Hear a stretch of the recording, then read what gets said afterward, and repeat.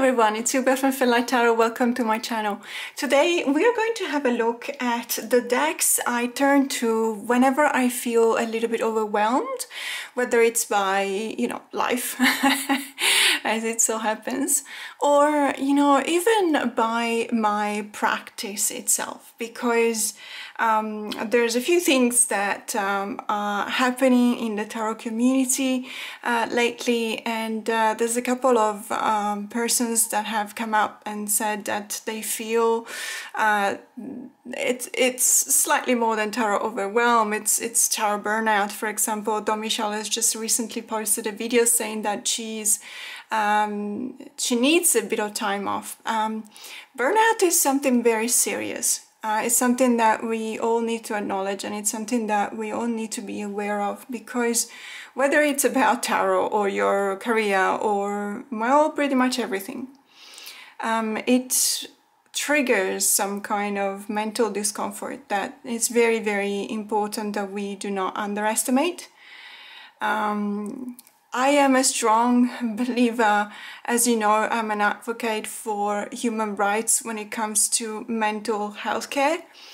I have been fighting even institutions sometimes in order to provide better healthcare, provide better structures, provide even when it comes to just checking out on people.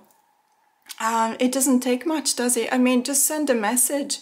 Hi, how are you doing, etc. I know that there's a lot of campaigns around to just try and create awareness in the community when it comes to perhaps someone, going through something difficult, perhaps an elderly person that is on their own.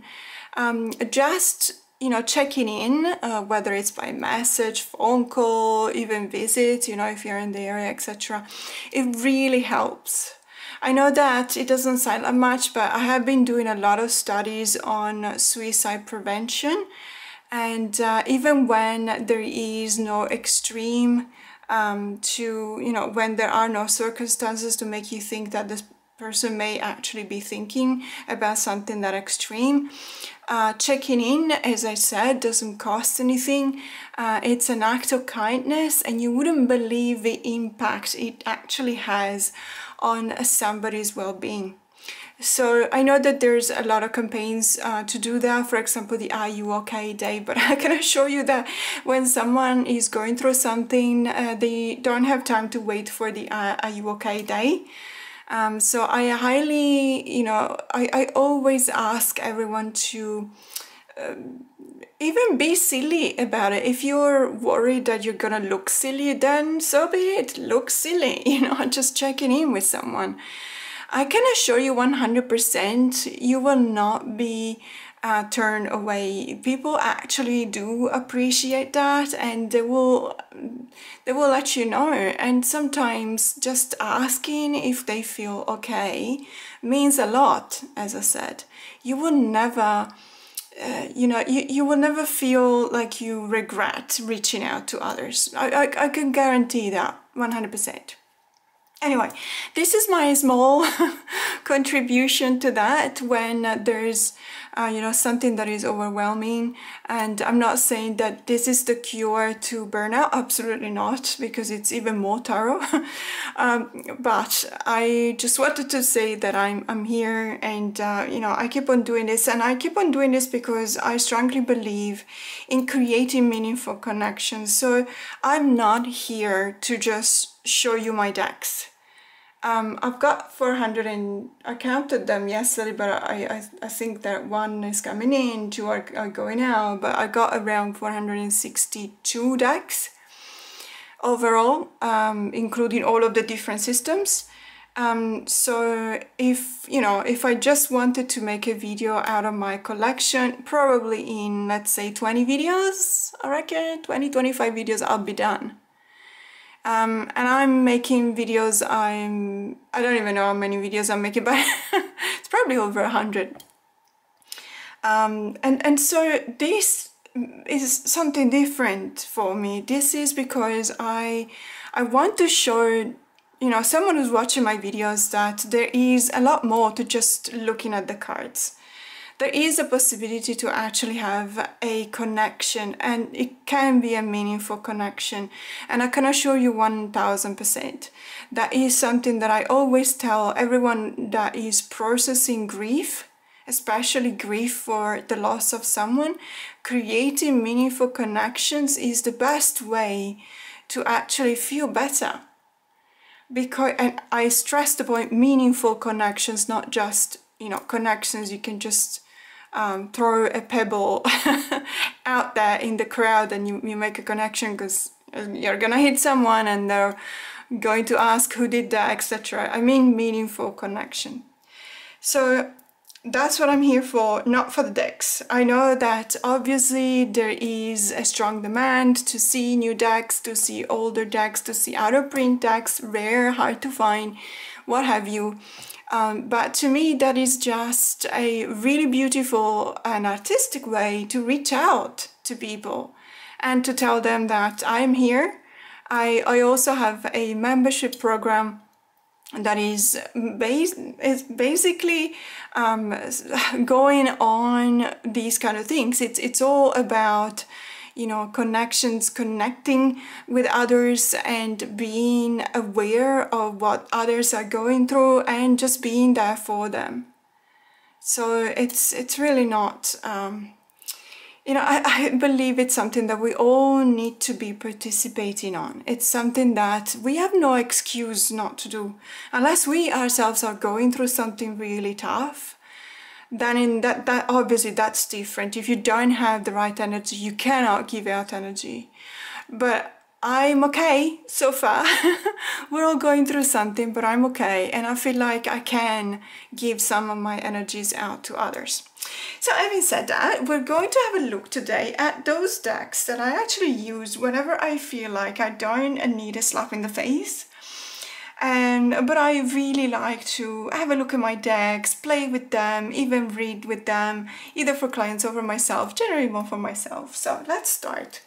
The first one I really want to talk about is this one, and unfortunately I don't have the box because it came from Make Playing Cards, and the box that I got from them did not have enough room for, and as you can notice, I'm actually struggling to take it out of the bag as well. Anyway, so the box that came from Make Playing Cards is the white standard type box. Did not have enough room for the, let's say, explanation cards. So it's the Maralun, by the way, tarot. You probably recognize it already. And it came with these cards that, they have a couple of keywords for each and every card, which is really good, of course, very helpful, I would say. If you're a beginner, these are like cheat sheets, it's something that you keep on going back and forth because it's actually very helpful. However, I don't necessarily, I had a look at them and then I never used them again. They are very basic keywords, even though they do come with the reverse meaning as well, which is always handy. But I don't want to store them away from the deck because I know myself and I'll end up losing these. So I want to store them together, and as I said, that top box just it wasn't wide enough or large enough. So I am storing them in the bag, as you have seen, and this deck is really kind. It's my Zen, one of my Zen kind of decks. It's watercolor combined with I think pencil colors, but it's really beautiful, very soft color palette. And even though it is an RWS clone, as you can see quite easily, it's one of those decks that actually has a little bit of a modern take on it, but it still gives you the idea of being set in a world apart. And I believe that that's one of the main reasons why this deck is not a slap in the face, because it's set in a world that is not necessarily recognizable, firsthand. That's my Temperance card and the Chariot card of this deck are probably two of my favorites, especially the Chariot card, because let me just go on a tangent here, because I know that there's a lot of fiction fans and fantasy fiction fans. So this reminds me so much of Serafina Pekkala from his Dark Material. So if you don't know that, she is the Queen of the Witches,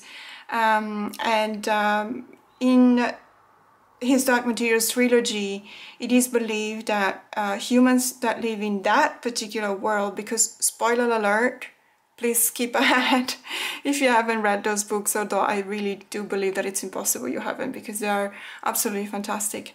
So humans that live in that Lyra's world, they have a what they call a demon. However, a demon is a positive entity and is actually part of the person, and it's a let's say a alive soul. It's almost as if our soul were alive and apart from us, detached from us, and it would take the shape of an animal. What animal would that be, in a way? And witches have birds as demons, so as, let's say, soul companions. And this is a fantastic, it's just a really beautiful tarot card. So it's set in a world that it's not necessarily recognizable, immediately. And so what happens is that you do kind of leave at the door whenever you enter this deck. You leave at the door that feeling that you need to bring your luggage with you. And with luggage, I mean all of your bias, precognitive bias that you develop in life, because that's, it's impossible not to. This is not, let's say, my hometown.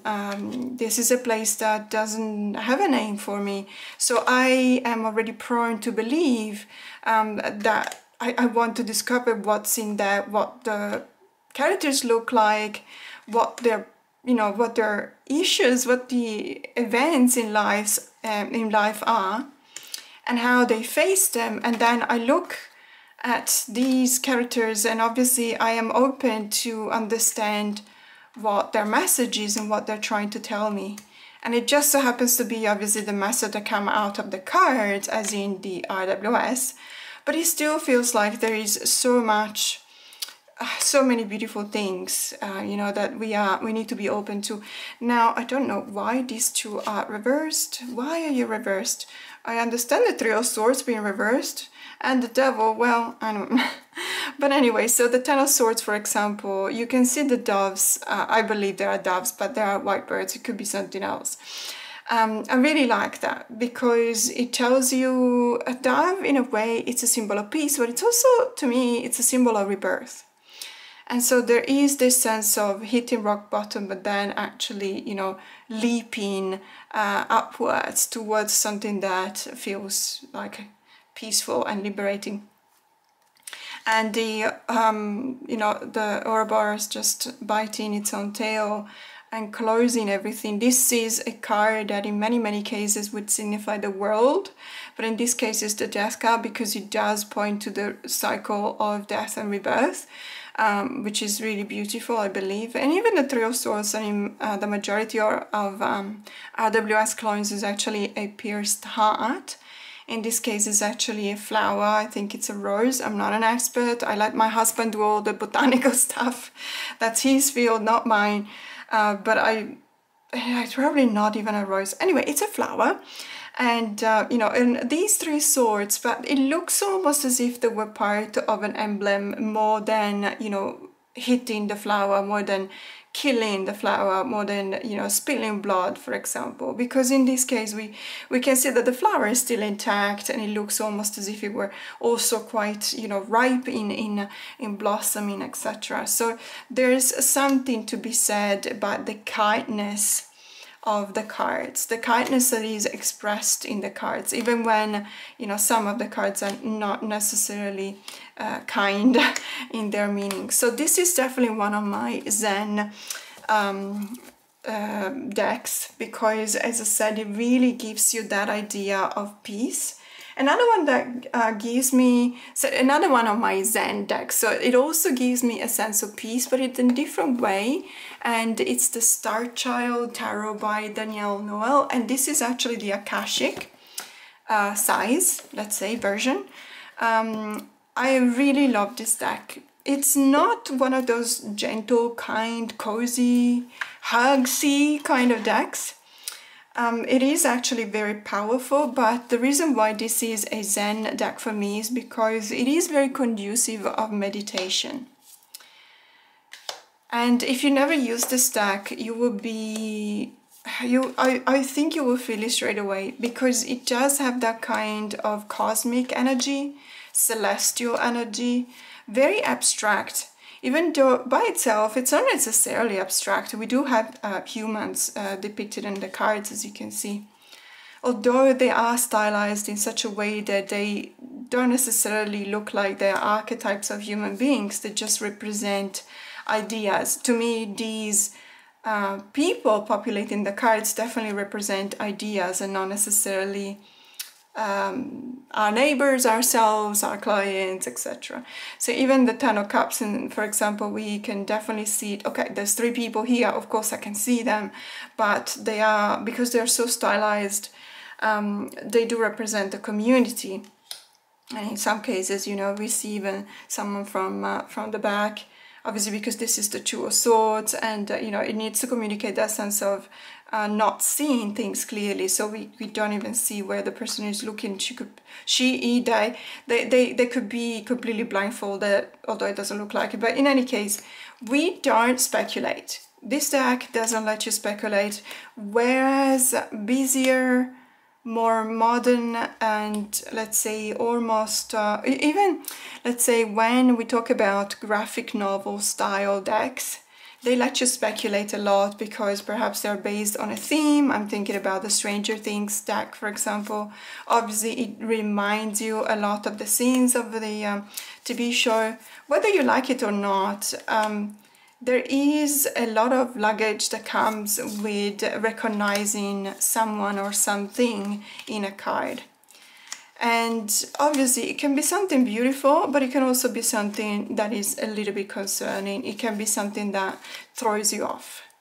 When a deck instead is so very celestial, as I said, cosmic, and the energy that you feel coming out of these cards, it's absolutely like that. So it's something that is definitely conducive of meditation, because it is necessarily set in a realm that is above ours.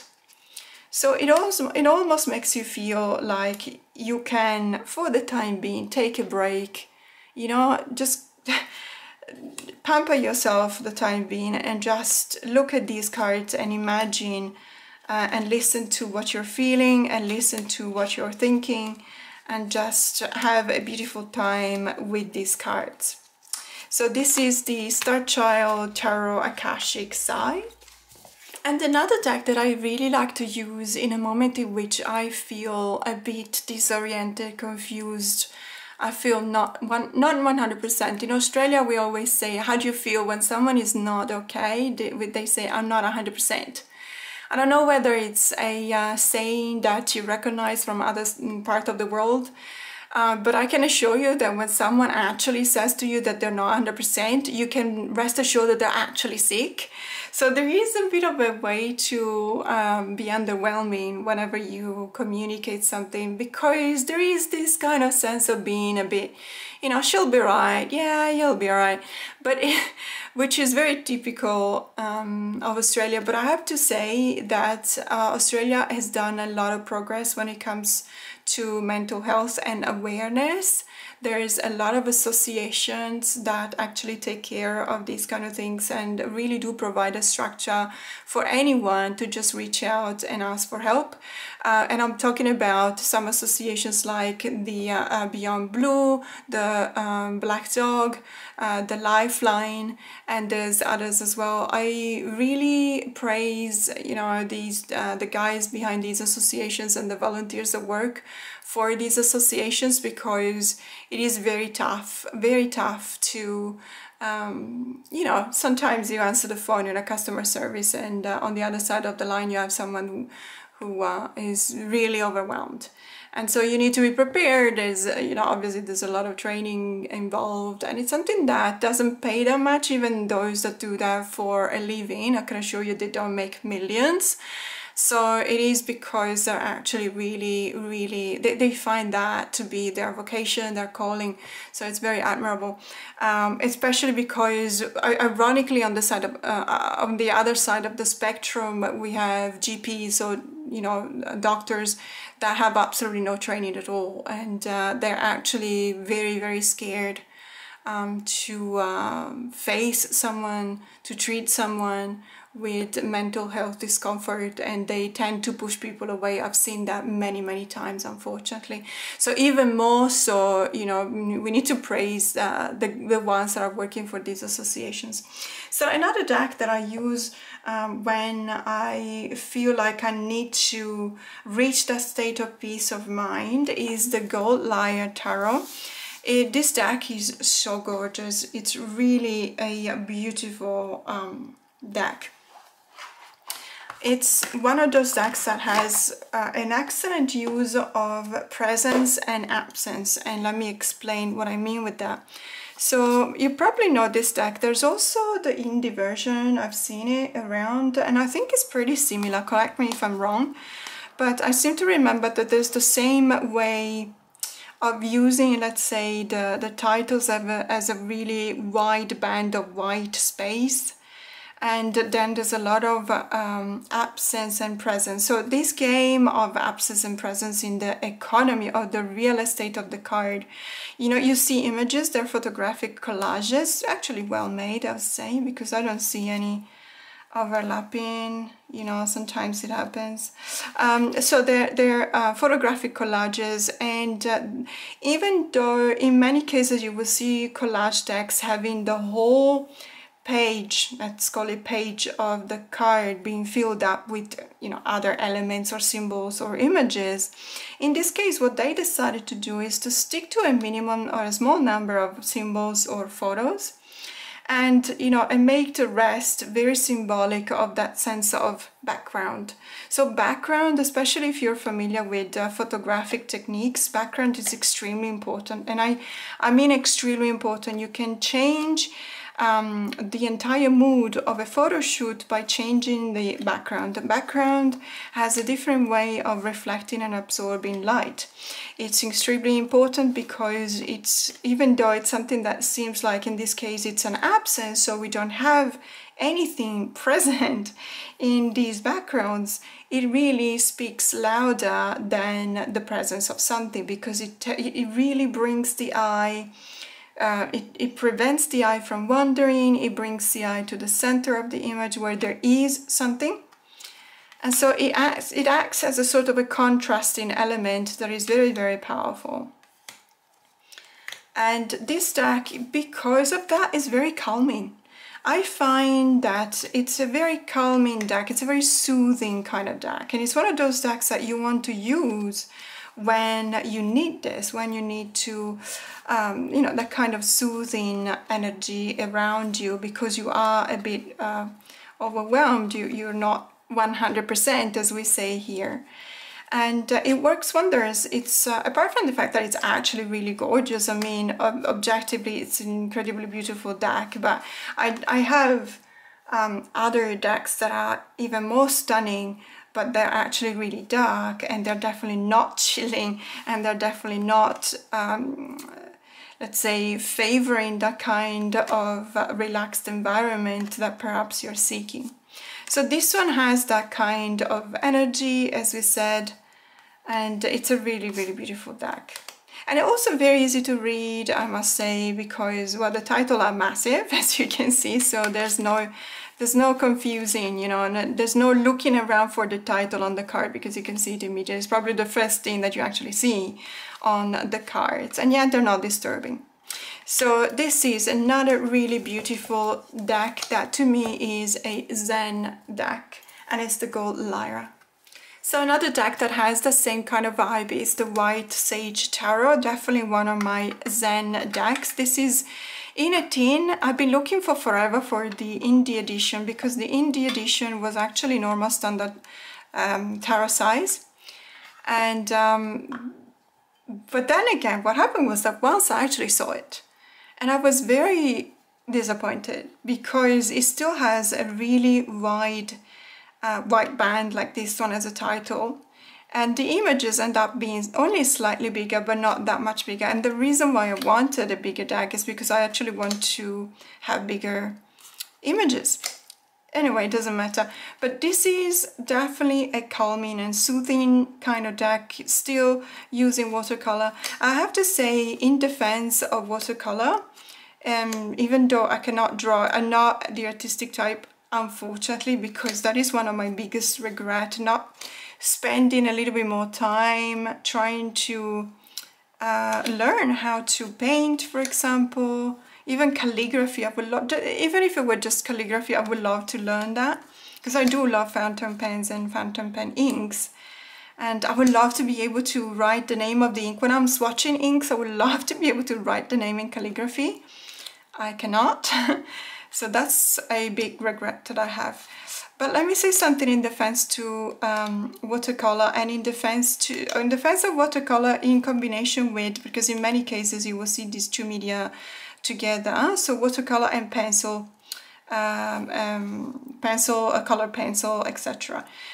They actually complement each other. I do believe that the watercolor has that kind of possibility to fill in the spaces that you cannot necessarily do with the pencil, because the pencil has a more important presence, let's say, whereas a watercolor also gives you the possibility to just take a vision of the whole, rather to have to fix or fixate onto the details.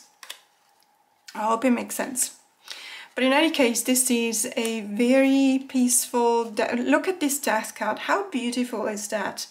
Of course, it's the light at the end of the tunnel, again talking about the cycle of death and rebirth, and, you know, transformation and moving on to a different realm, perhaps a different sphere, a different body, if you believe in reincarnation, for example. And it's that kind of things that I actually notice in a deck when there's a confrontational card and you look at it and you don't feel conflicted. You feel accepting. Let's see if there you go. There's a Five of Swords. Obviously, it's a Pippish deck. So, of course, were it not, it would be probably more busy. It would be probably a bit more conflictual and a bit more confronting. Fair enough. I understand that. However, I do believe that in here, in the Five of Swords, you can still feel, you know, you have the feel for the meaning of the card.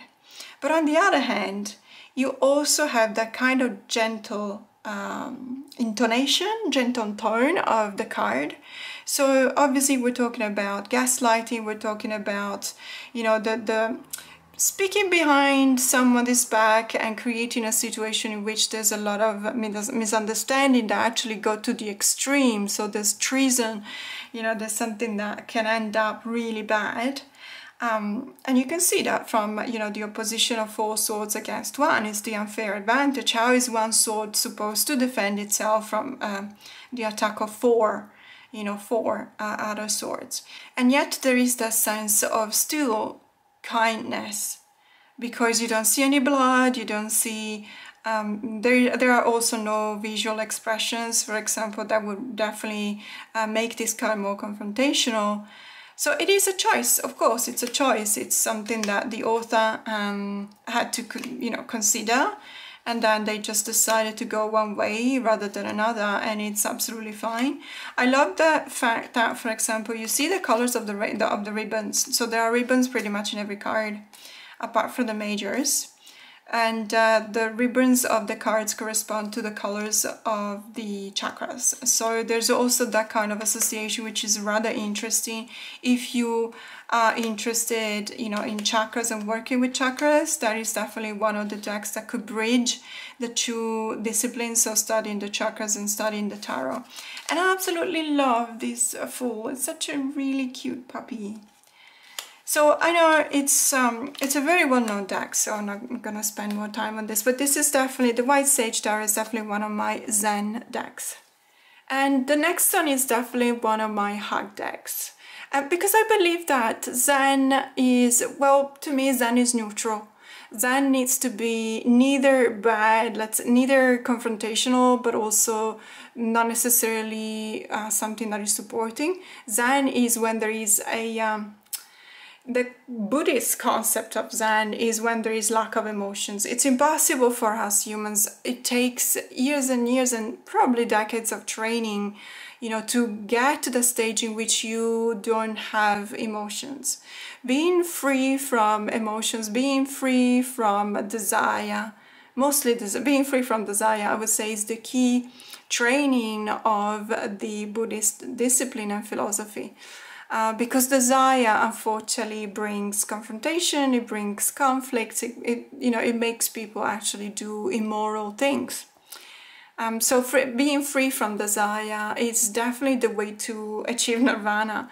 But I personally, I don't know whether, culturally speaking, I would ever be able to meditate so well and in such a strong way to achieve enlightenment, because to me it's something that human beings around me bear so much importance in my life that I will never be completely free of desire, because even the one desire that I have is for everyone to be well, and being free of desire is also wishing, not wishing for that. You understand what I mean? So I actually believe that Zen can include also some supportive decks, and this is definitely one of them. It's the Emperor Nora Tarot Awakening edition. I also have the original edition, which has more, let's say, warmer kind of tones. This is actually a deck that I had to trim because I wanted to use it so much, and even trimmed of the, let's say, the outer side of the borders, made it too big for my hands. So I had to trim it. I actually like it trimmed this way. I don't regret trimming it, even though this deck is out of print. It now sells for like $300-400 because unfortunately it's very hard to find, especially the Awakening edition. The original edition, you can probably still find a few copies for like $100-120. This is a deck that has come to me at a very specific time when I really needed it, without knowing that I needed this deck in specific. I have always been collecting tarot, and this has happened many times. But I have to say that the times in which it has happened with other decks, they came to me when I needed them, and then they did their job, and then, not that they left my collection because I still use them, but they were not as, let's say, used by me as they were when they entered my collection at first. This one bucks the trend.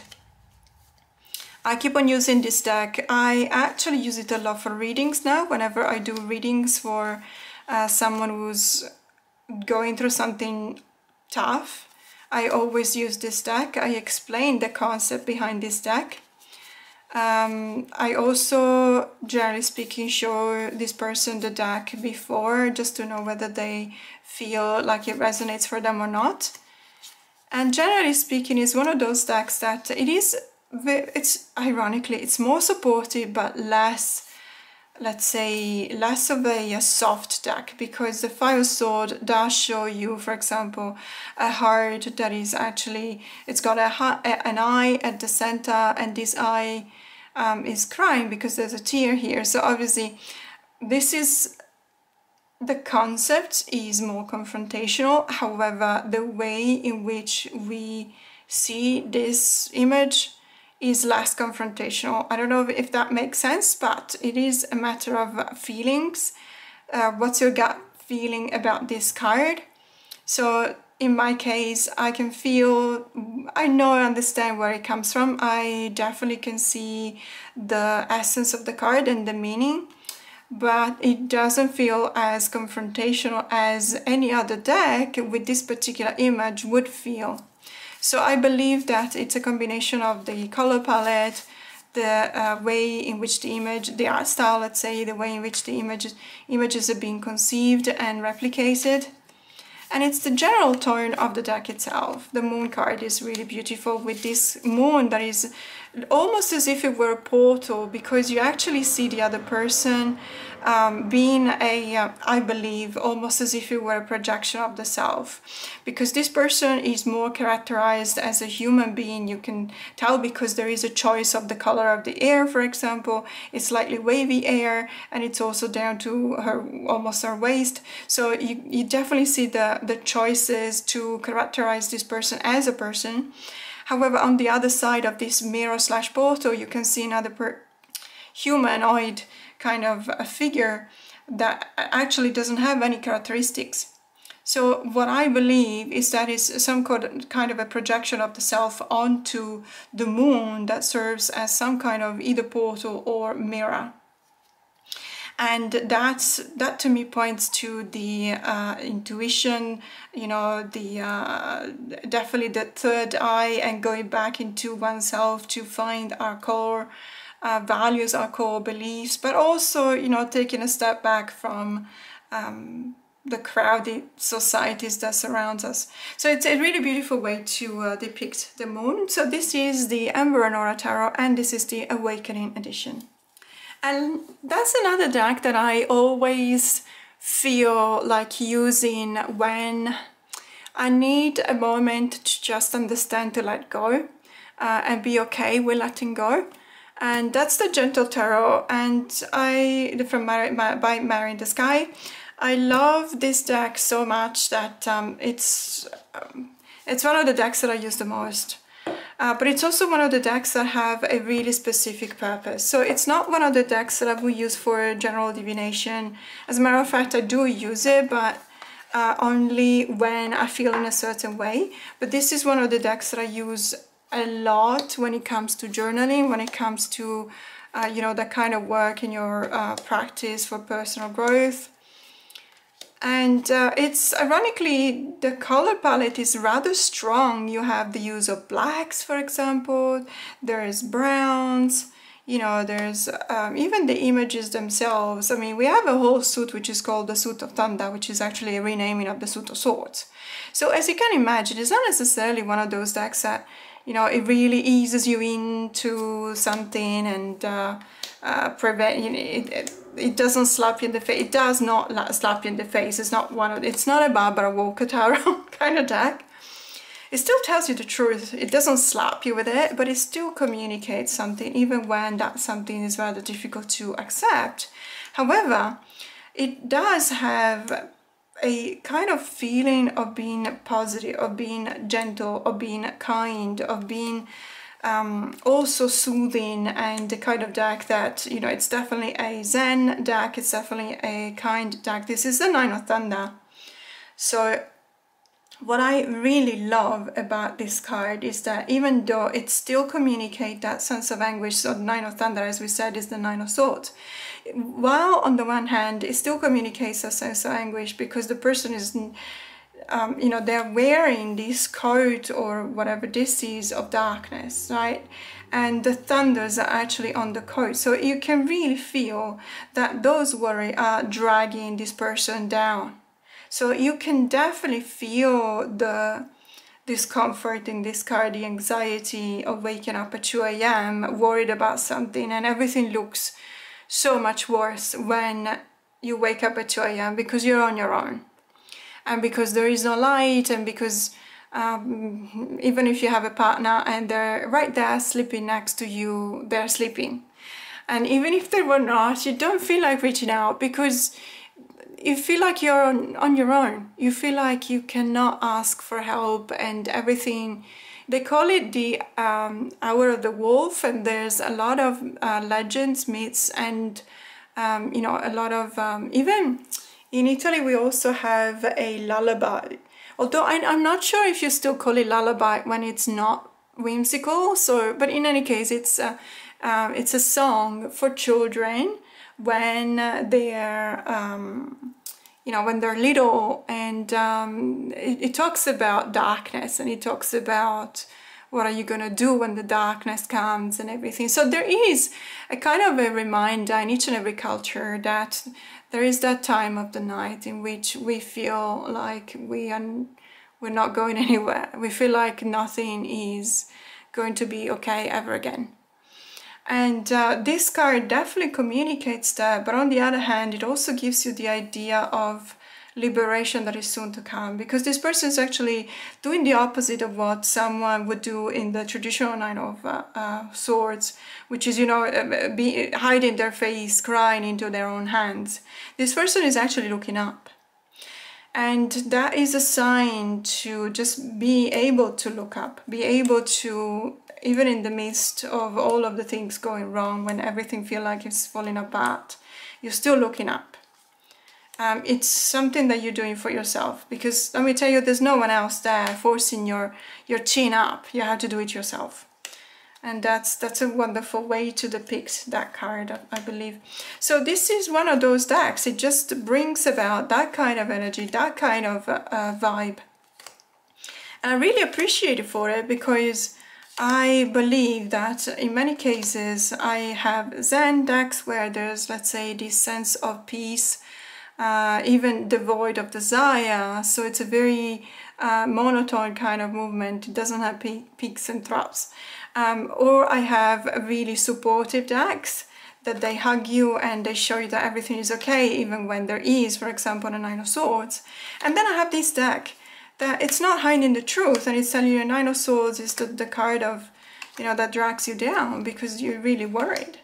But on the other hand, it's also telling you that there is always hope. You just have to remember and remind yourself to look up. How beautiful is that? So this is the Gentle Tarot, and it's another one of my Zen decks. And now, because I feel like I always talk about tarot decks and I never talk about oracle decks, I do believe that there's a lot of oracle decks in my collection that actually have that kind of Zen feel to them. So one of them absolutely is the Nature's Healing Chi Oracle by Denise Robinson, artwork by Jane Curtis. This is by, I believe, Denise and Jane are two fellow Aussies. I think they may be based in Melbourne, but I'm not entirely sure. But this deck is available on Etsy, so I think that they actually ship overseas as well. In any case, for all of the decks that I'm showing today and in any other of my videos, when they're not out of print, I will definitely put the link to purchase them, or at least to have a look at them, in the description box below. If they are out of print, I usually say so in the description box below, always. So this deck, again, another watercolor deck, but such a beautiful deck. It does remind me a lot of Australia, because it does show you a lot of typical Australian things that are, you know, part of Australian nature. And also in general, let's say. It's a very calm, this is definitely a Zen deck. It's one of those decks that really tells you that everything is, if not necessarily okay, you are in a safe environment for now. It's almost as if it were providing you with refuge. Now, I have to say that an oracle deck has an easier task, I believe, rather than a tarot deck. Because for a tarot deck, when you're a tarot deck creator, you have to follow a certain system. So even if you don't like the RWS, fair enough, and you follow Thoth, for example, or Marseille, or perhaps you want to follow your own system, perhaps you want to build a Lenormand deck, or perhaps a Kipper, or your own system, absolutely go for it, fantastic, be creative. We need that in the tarot community. However, you always have, in order for your deck to be complete, to be balanced, you always need some kind of shadow and light, or rather light and shadow. You know what I mean? So in this case, I think that there's only one card, and I think it's this one here. It says Storm and Disturbed. So what do you think about this card? It's probably the only card in the whole deck, which has 44 cards, by the way, where there is a little bit of a indication that there might be something afoot, there might be something not necessarily positive, not necessarily Zen, etc. And in this way, I actually appreciate that, because it still talks about something that we need to accept in life. So not everything is pink in life, and absolutely that's something that we need to accept, obviously. And an oracle deck I have to say, if you want your oracle deck, if you make one yourself, you can actually choose to be 100% positive.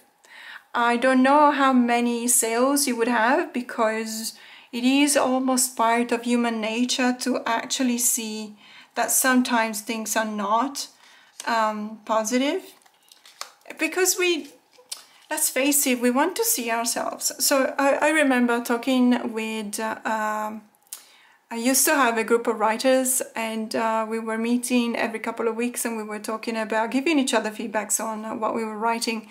And I remember once saying that what people want to read about is themselves. Whether it's themselves dressed as a pirate, you know, in the Caribbean, living the life, etc., or whether it's themselves as a king, or whether it's themselves as a vampire, or what have you. It's always something that we need to find recognition. We need to recognize ourselves in the characters we are reading about. And that the reason why we want that, or at least the reason why a book that actually resonates with reader would have an enormous success, whereas a book that doesn't may not necessarily be very popular, is because humans always need to be self-reassured. And so in order to do that, we look outside of ourselves in order to understand if we're the only ones that are going through something, and if someone else is, then it probably means that it's normal. So we are always comparing ourselves to others. Is it okay to, you know, to live in a certain way? Is it okay to be feeling in a certain way? And if I do feel in a certain way, and I see that the protagonist of a book feels exactly the same as me, I actually feel better about it, because it means that someone else is going through the same thing. I'm not the only one. I'm not a weirdo. We're not alone. So it's, you know, you want to see that reflected in a deck, even though it's an oracle deck. You want to see that sometimes there are clouds and sometimes there are storms. But this is definitely a very Zen deck, and it's the Nature's Healing Chi Oracle it's actually sold by The Bay Kinesiology. And last but not least, there's another oracle deck, and it's a very recent release. It's by Rockpool. Everyone has been talking about this deck. It is the Magical Spirit Oracle, The Brilliance of You by Alexis Racon. I believe that this oracle deck has become very popular because of the sentences, because of the messages that are actually on the cards. Now, let me explain why I'm saying that. And it's because if you look at the pure aesthetics, this is a deck that no one will be able to pair up with the tarot. And as you know, there is a tendency, especially in the last 3-4 years, to use oracle decks as, you know, a deck that you would pair up with a tarot deck. So when there's a oracle deck that really is so unique that you rack your brain and you can't really find a tarot deck that actually pairs up well with this one, it tends not to become popular, because people, it requires of people to actually be using this deck on itself. And in many cases, there's a lot of knowledge about how to use decks like tarot decks and oracle decks together with tarot decks in a reading, but there's not a lot of knowledge, or at least there's not a lot of let's say presence on let's say social media platforms like Instagram, Facebook, TikTok and YouTube about oracle readers, and I mean purely and just oracle readers. You will find a gazillion people reading tarot and only tarot. You will find the majority of the tarot community using oracle together with tarot, but you won't find a lot of people using just oracle decks. And when there is something like this kind of aesthetics, it's difficult to find a tarot deck that pairs up really well, although I think I found it, because I think that the Cozy Witch Tarot actually pairs up really well with this deck. Let me just show you briefly. So this is the Cozy Witch Tarot deck, and I'm just going to show you quickly what I mean, because I believe that these two actually pair up quite well together, and it's a discovery that I'm very proud of, because I've been racking my brain trying to find a deck that would pair up well with the Magical Spirit. I think that somehow also the Gold Lyre and the Gentle Tarot will pair up well with these, but the one that really feels like it's coming home is the Cozy Witch. And the fact that these two pair up really well together also means that, for example, I appreciate the Cozy Witch even more. Because let me tell you, the Cozy Witch was a very difficult buy for me, not because of the price, because it's very affordable. I even got it on a sale, so it was super cheap. But it was a difficult one because 99% of characters are very young, apart from one. I think this is the only person, or maybe one or two, that is not super young. And I could definitely be these people's mom. I could be their mom, definitely be, you know, this person's mom. And so, but I'm not looking for a mother kind of deck. I'm not looking for that kind of energy. And so, especially because it's a whole tarot deck. And so I really thought to myself, do I really want this deck? Am I going to use it? Am I going to find like it actually resonates with me or not? And I find that actually it does. And one of the reasons why I'm confident in using it is because I actually do pair it up with the Magical Spirit Oracle, and it works really well. As you can see, there's a lot you can tell about these two decks together. There's directionality to be read. But also, for example, there's the fact that there is a whole conversation, okay, going on between the cards. So you see this one and humor me for a couple of seconds. So in this card, we've got the Red Rose, overcoming obstacles, finding joy, carefree. But the card itself, if we ignore the bottom part, it says, don't worry, darling, you'll find your way. Okay, and it's between the Eight of Pentacles and the King of Swords, and it really literally feels like the King of Swords is telling to the person on the Eight of Pentacles, don't worry, darling, you'll find a way. Because the Eight of Pentacles is like, oh my God, I have to work, I have to work, I have to work, I have to double down on what I'm doing. I'm not there yet. I'm on the right track, but I have so much, you know, to do. And then the King of Swords, because it's the expert, is the one that actually has achieved that kind of self-confidence, is actually communicating through the Oracle to the person on the Eight of Pentacles. And I can assure you that you can actually do that, perhaps not with all of the cards, but with a lot of these cards. And it's a really beautiful conversation that you have, and it makes me always very happy. So, going back though to the Magical Spirit Oracle, and the reason why I feel that this deck is one of my Zen decks is because of the messages in the cards. You don't need it all figured out. Don't you feel like taking a deep breath now, like just being relieved? Call your energy back to you. You can let go now, surrender to what is.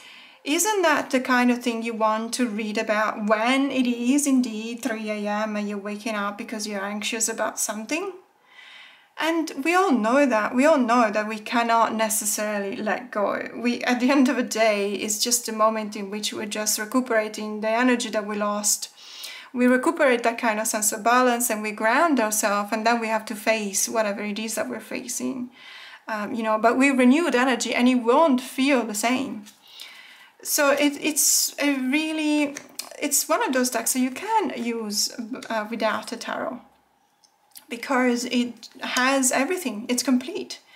It's got pretty much everything that it needs. Oh, I don't break that easy, not anymore. Instead, I use things as fuel.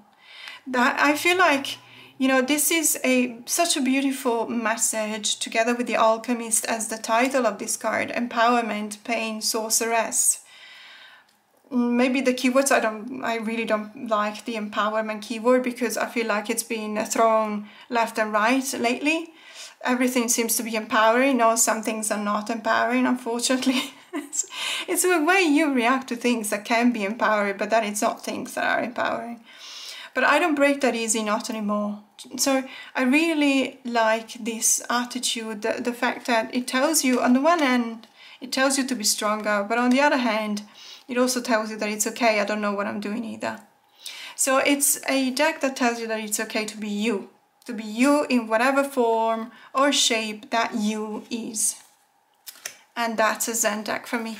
So that was it for today. These are my Zen decks, but I will be interested to know if you have a Zen deck or even more than one. Let me know in the comments below. I'm always open to try new things. For now, have a great day.